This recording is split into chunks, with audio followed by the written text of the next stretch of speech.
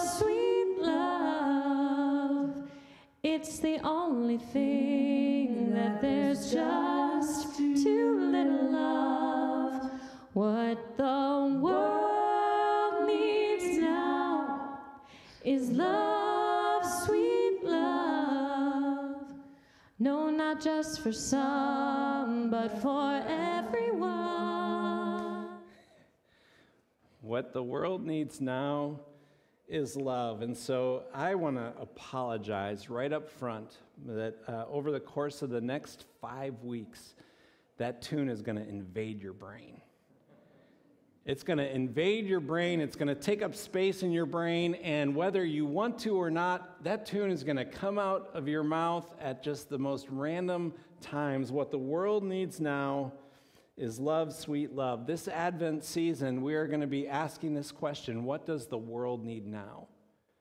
And we're going to be answering the question with the 4 Christmas virtues, the virtue of hope, peace, joy, and love.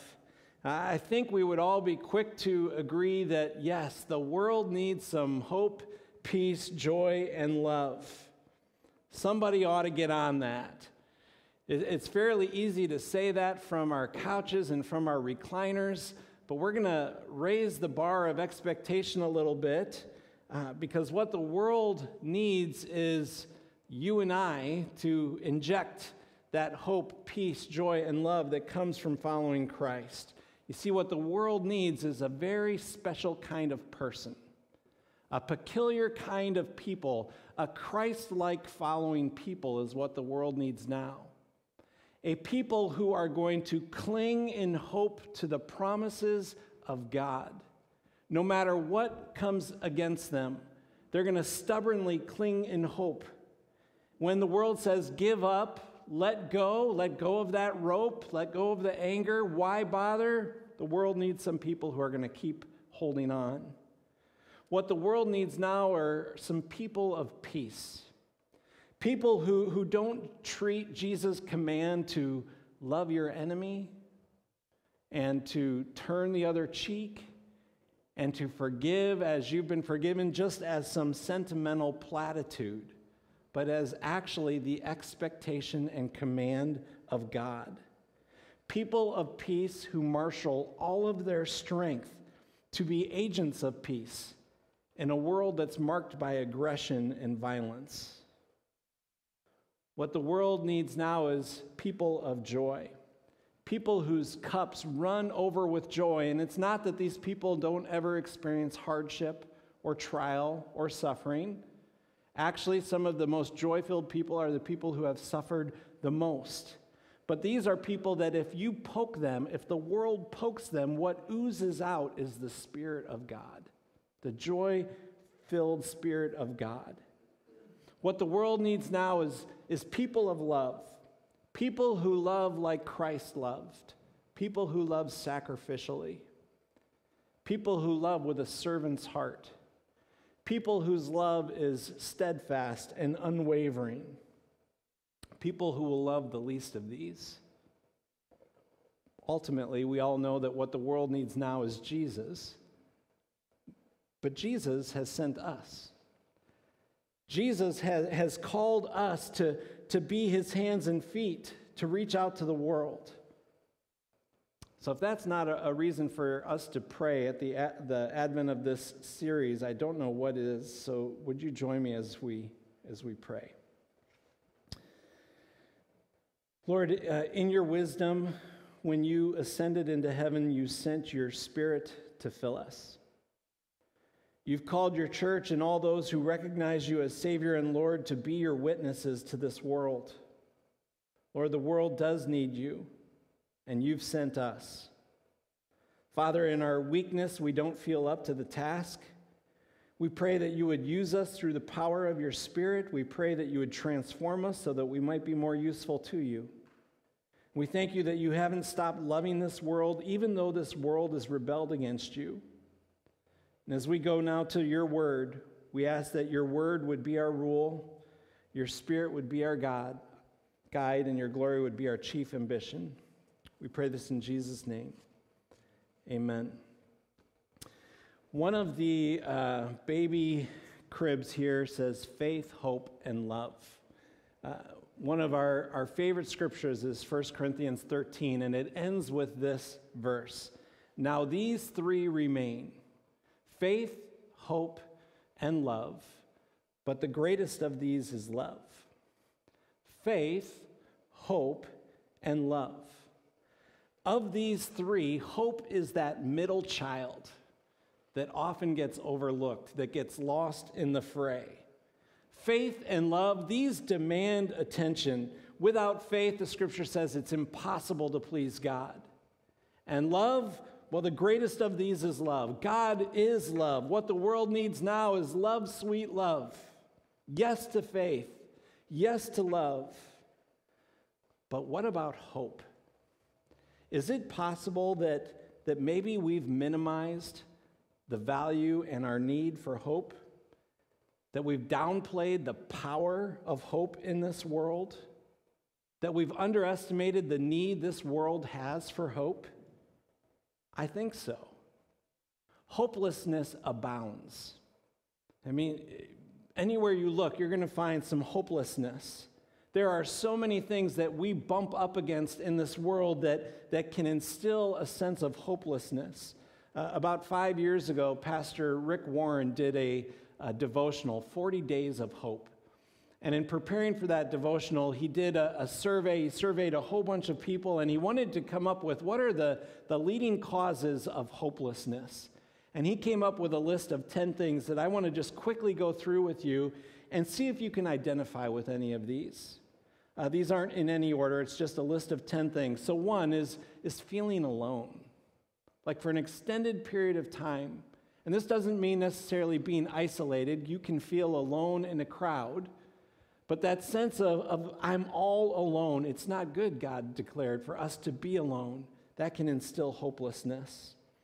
Two, when life seems out of control, and there's this feeling that it's never going to change. There's nothing I can do about it. I have no control. That can instill hopelessness. Three, when we don't see a purpose in anything. The sun rises, the sun sets, we wake up, we go to sleep, we just do the same thing day in and day out, and we don't see meaning or purpose or significance. Four, when we're confronted with a major loss, a loved one dies. Five, when we don't have what we need. We have some concrete needs, and we just don't have what is necessary to meet those needs. Six, when we're unable to forgive ourselves. And so we live in shame, and we live with this constant weight of guilt. We can become hopeless. Seven, when we're being or have been abused.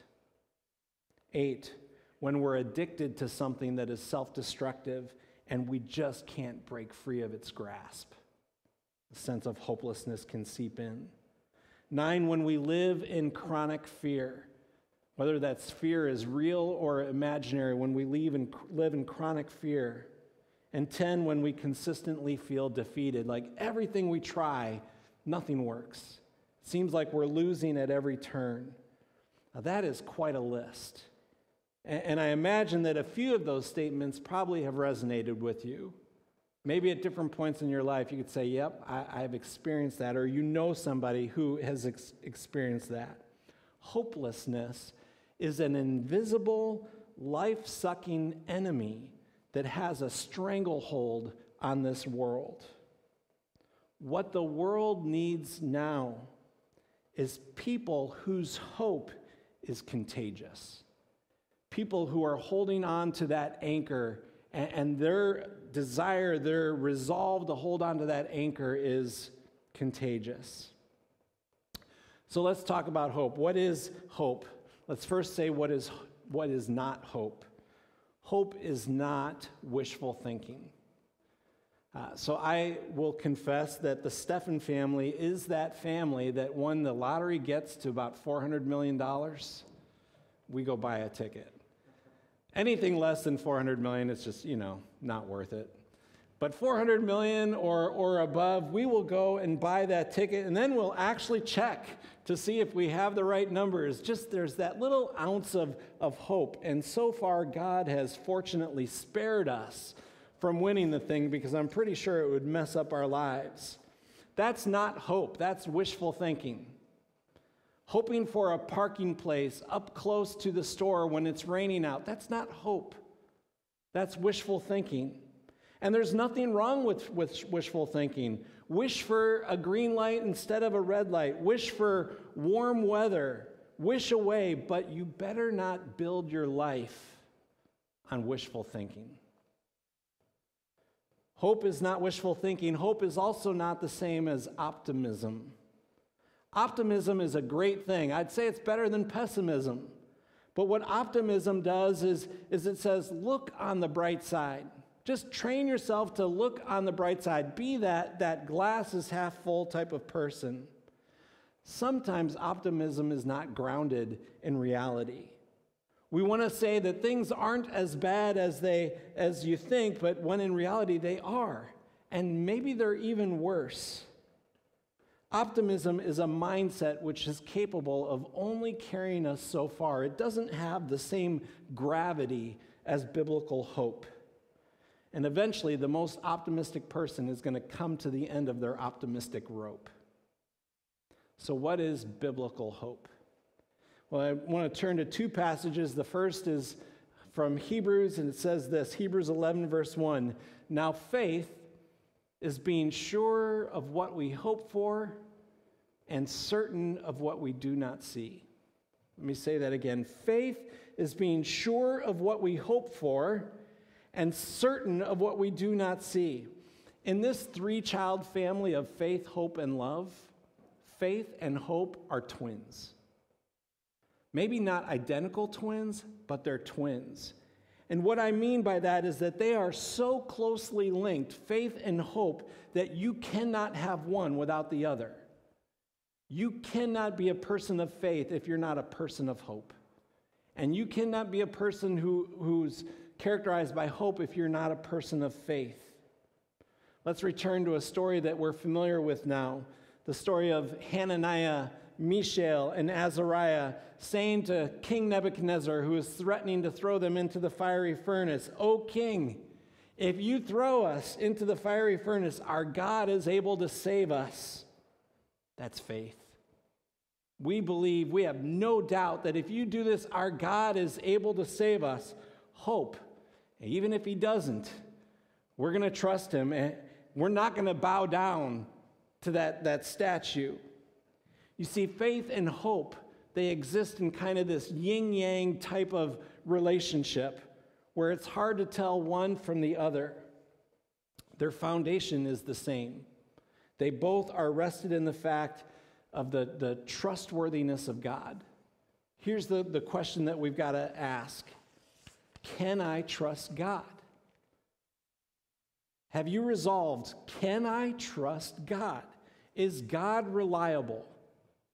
Is God dependable?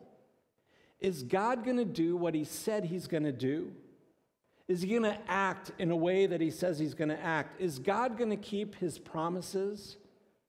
Sometimes we sing about God being a way maker and a promise keeper. Do we believe those words? Is God a promise keeper? Faith is how we answer those questions. I believe. I believe God is dependable. I believe God keeps his promises. I believe God is trustworthy. I believe God's going to do what he said he's going to do. I believe God has integrity.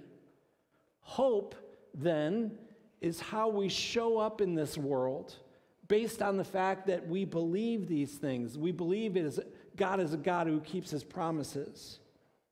So the scripture gives us an example of this. In Hebrews chapter 6, the scripture provides us Abraham as an example of a man who had faith and hope. And so we're going to turn to that, Hebrews 6, verse 13.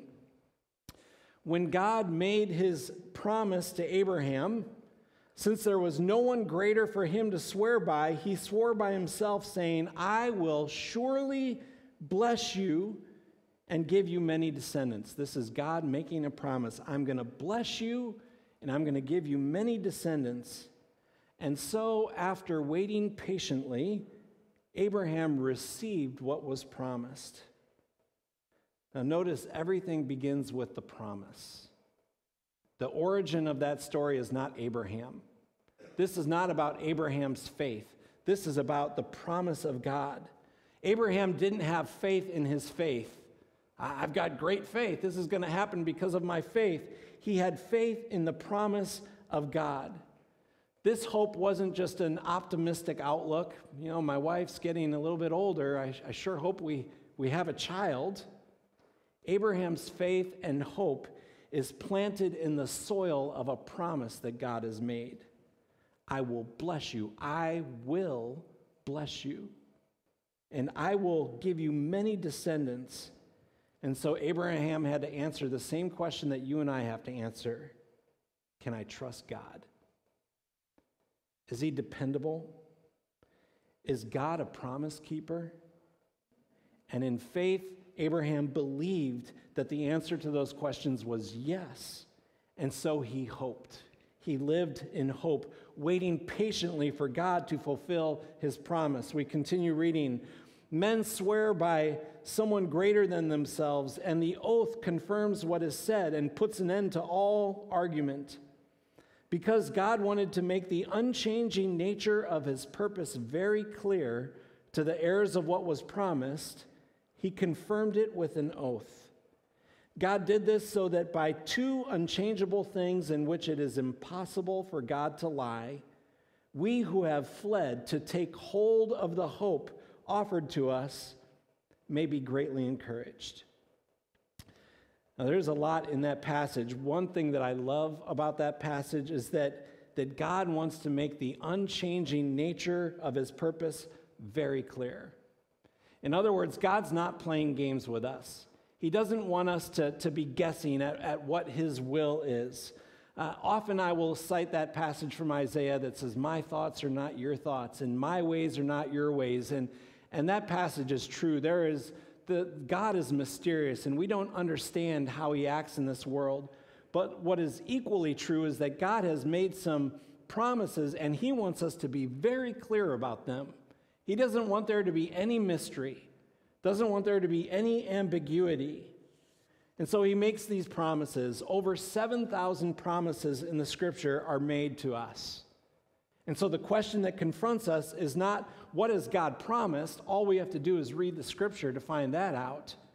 The question is, am I going to trust him? Am I going to trust God? Is God reliable? Is he trustworthy? Can I put my hope in him and not have the rug pulled out from underneath me? So what are some of those promises? I just came up with a few off the top of my head. Here's one. If you confess your sins, he is faithful and just and will forgive you and will cleanse you from all unrighteousness. One of the causes of hopelessness, Rick Warren said, was living with this perpetual sense of shame and guilt. Well, what's the antidote to that? Here it is. God has promised to forgive you. He is faithful. It means he's going to do it every single time. If you confess your sins, he will forgive you. That's a promise. Can you trust him? Will you trust him? Here's another one. I will never leave you. I'll never leave you, nor forsake you. One of the biggest causes of hopelessness is that sense of being alone. I'm all alone, and God is saying, you will never be all alone, because I am always going to be with you. How about this one? Everyone who calls on the name of the Lord will be saved. That's a promise. Do you ever struggle with your wondering, am I really saved? Am I really saved? When you're asking yourself that question, your focus is on you. And you need to turn your focus around to God, because he's made a promise.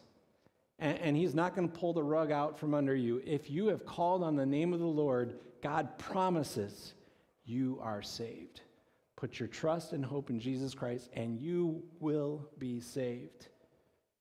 How about this one? This is a favorite of many from Philippians 4. Don't be anxious about anything, but in everything, by prayer and petition with thanksgiving, present your request to God.